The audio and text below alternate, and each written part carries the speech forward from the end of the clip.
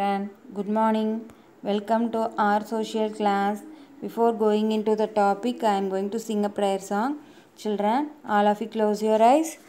Asatoma Sadgamaya Damasoma Jyotirkamaya Mrityoma Amritam Kamaya Om Shanti Shanti Shanti. Open your eyes, children. Today we are going to see about surface of the earth. About 70% of the earth's surface is covered with water. The remaining 30% is covered with 7 huge landmasses called continents. But these landmasses and water bodies are not untouched by changes. Changes keep occurring in them over a period of time. Some of these changes include formation of new islands, changes in the course of rivers, change in the shape of rocks, etc. Let us find out how and why these changes occur. This is the image of continental drift. About 250 million years ago, all the continents were grouped together into a supercontinent called Pangaea. This is the Pangaea. 250 million, the mountains inside the earth caused the Pangaea to break into several landmasses that began to slowly move apart and formed 7 continents. This process was gradual and took millions of years.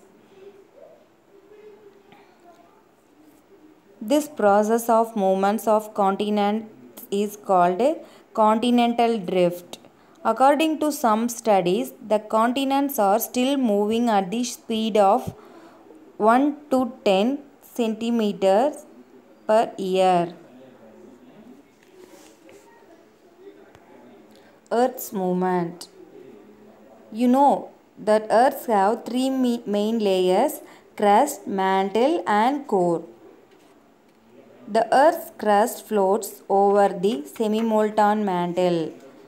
Continuous movements take place and under the surface of the earth. The changes that occur on the earth's surface also due to the process of that take place constantly under the surface of the earth. Some of the changes appear to be sudden and their impact is often concentrated and destructive, such as earthquakes and volcanoes. Some other changes on the surface of the earth are gradual, like weathering and erosion.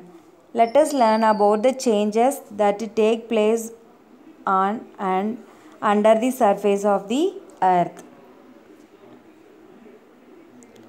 This is the image of the continents. This is time for your homework. Do question number 2 in book page number 71.